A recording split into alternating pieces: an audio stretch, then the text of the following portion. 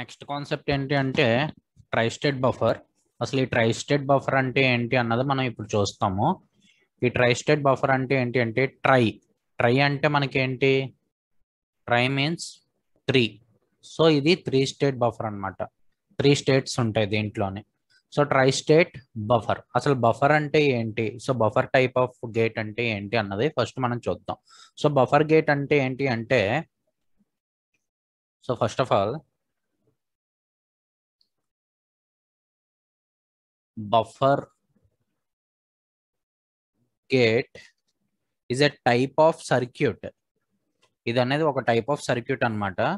So ఈ type of circuit లోని output అనేది మనం ఇన్పుట్ ఏది ఇస్తే అది అవుట్పుట్ వస్తుంది అనమాట. సో అవుట్పుట్ ఏదైతే అవుట్పుట్ మనం ఇన్పుట్ ఏది ఇస్తే అది అవుట్పుట్ వస్తుంది అనమాట. సో ఈ టైప్ ఆఫ్ సర్క్యూట్ అన్నమాట.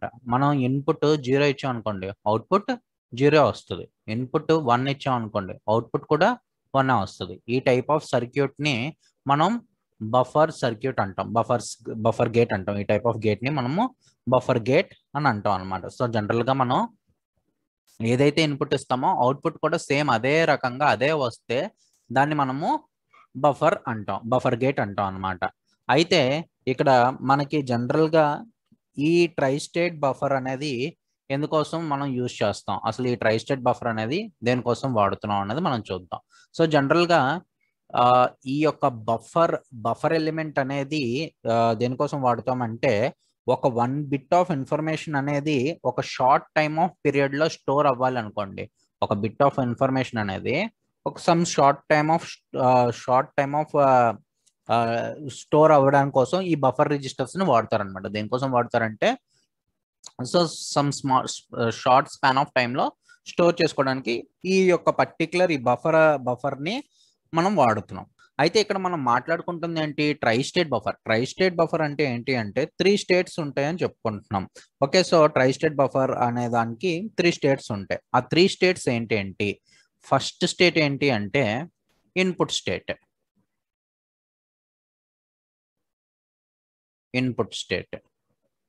సెకండ్ స్టేట్ ఏంటి అంటే జనరల్ గా అవుట్పుట్ స్టేట్.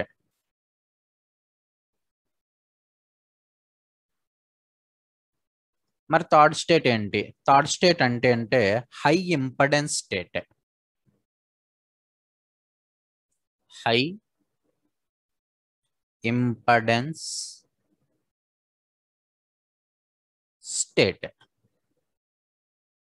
సో ఈ 3 స్టేట్స్ ఉంటాయి అన్నమాట. సో జనరల్ గా ట్రైస్టేట్ బఫర్ లో 3 స్టేట్స్ ఉంటాయి. ఆ 3 స్టేట్స్ ఏంటంటే input state, output state, high impedance state.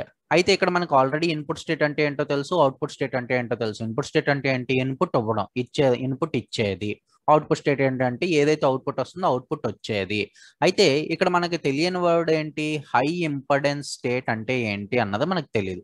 అసలు ఈ హై ఇంపెడెన్స్ స్టేట్ అంటే ఏంటి అనేది మనం చూసుకునేటట్లుగా అయితే, ఇక్కడ మనం ఇన్పుట్ ఇచ్చినా కానీ హై ఇంపెడెన్స్ స్టేట్ అంటే ఏంటి అంటే, మనం బఫర్లోని ఇన్పుట్ ఇచ్చిన, ఇక్కడ ఇన్పుట్ కదా ఇది, ఇన్పుట్ మనం ఇచ్చినా కానీ అవుట్పుట్ జనరేట్ అవ్వకపోతే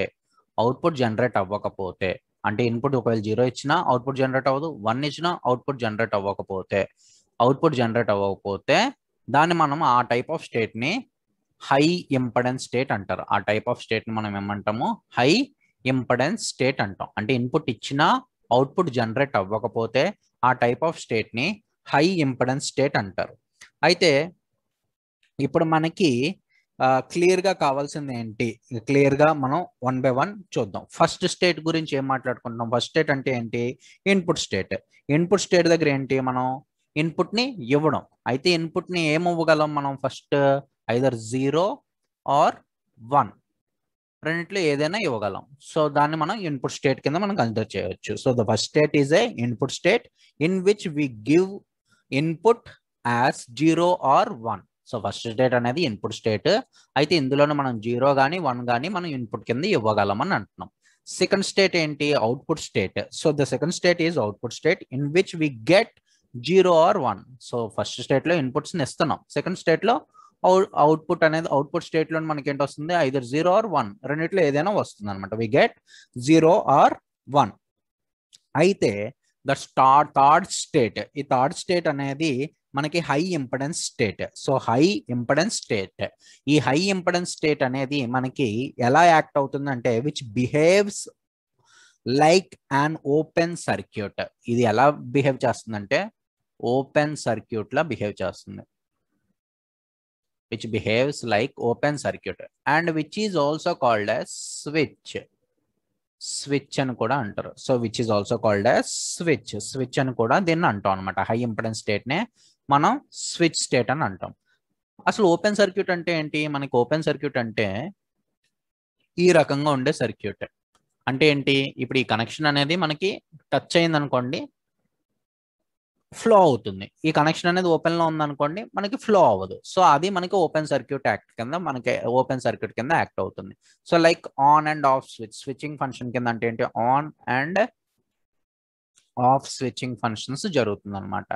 అయితే ఇప్పుడు ఈ హై ఇంపెడెన్స్ స్టేట్ దగ్గర మనకి ఎలా జరుగుతుంది, ఏ రకంగా మనకి మనం చూస్తాం అన్నది ఇప్పుడు క్లియర్ కట్ గా మనం చూద్దాం.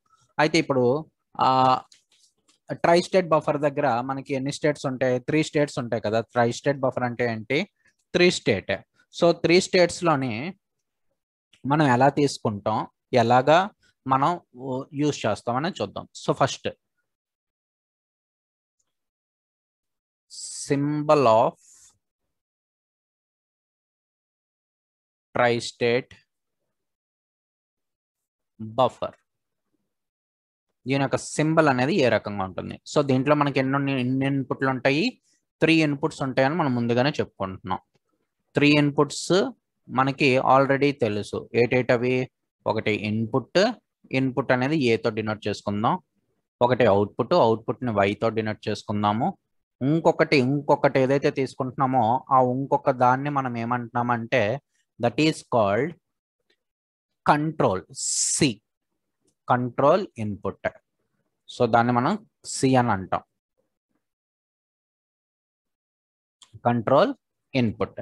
So that is called as control input. The tri-state buffer to generate high impedance state ని జనరేట్ చేయడం కోసం మనం కంట్రోల్ ఇన్పుట్ అనేది ఒకదాన్ని ఇస్తున్నాం అని చెప్తున్నాడు అనమాట.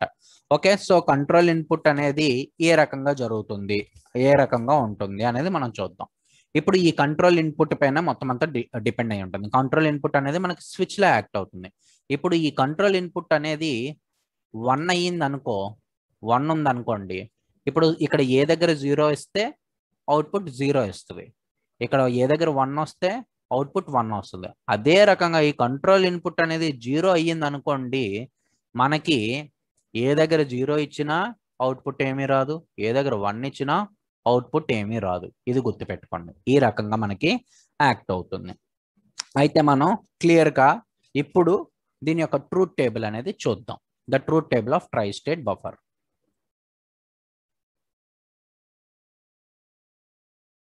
ట్రూత్ టేబుల్ ఏంటంటే మనం తీసుకుంటున్నాం first of all control input, second ఏం చేస్తున్నాం అంటే ఇన్పుట్ ఏ అనేది ఇన్పుట్ కింద మనం తీసుకుంటున్నాం, థర్డ్ వన్ అవుట్పుట్ వై. ఇవే కదా మనం తీసుకుంటున్నాము. మనం కంట్రోల్ ఇన్పుట్ దగ్గర ఏంటంటే తీసుకోవచ్చు. సో జనరల్గా నార్మల్గా తీసేసుకోండి, మీకు అలాగే ఐడియా ఉంటుంది కదా. 0 0 0 1 1 0 1 1 అట్లా తీసుకోండి. సో మీకు ఆల్రెడీ చెప్పాను, కంట్రోల్ ఇన్పుట్ అనేది 0 అయితే ఇన్పుట్ నువ్వు ఏమి ఇచ్చినా, ఎటువంటి ఇన్పుట్ నువ్వు ఇచ్చినా అవుట్పుట్ అనేది ఎటువంటిది జనరేట్ అవ్వదు, హై ఇంపెడెన్స్ స్టేట్కి వెళ్ళిపోతుంది. High impedance state.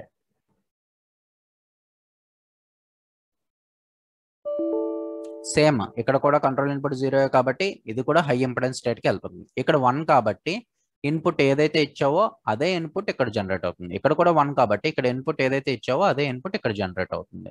సింపుల్గా ఇది రాసుకోవాలంటే C A why, control input, output A and why. So if C is 0, any input we are given, the output is high. High ఇంపెడెన్స్ని మనం ఎలా డినోట్ చేస్తున్నాము? జెడ్తో డినోట్ చేస్తాం కాబట్టి కొన్ని టెక్స్ట్ బుక్స్లో జెడ్ అని డైరెక్ట్గా ఇచ్చేస్తాడు. ఇంపెడెన్స్ జెడ్తో డినోట్ చేస్తాం కాబట్టి. If 1 input is the control input is 1, if 0 the output is 0. If control input is 1 the input is 1, output is also 1. So ఇది మనకి జనరల్గా మోస్ట్ ఆఫ్ ది టెక్స్ట్ బుక్లో ట్రూత్ టేబుల్ ఇదే ఉంటుంది. సో ఇది ట్రైస్టేట్ buffer గురించి. మీకు ఏమైనా డౌట్స్ ఉంటే కామెంట్ సెక్షన్లో అడగండి.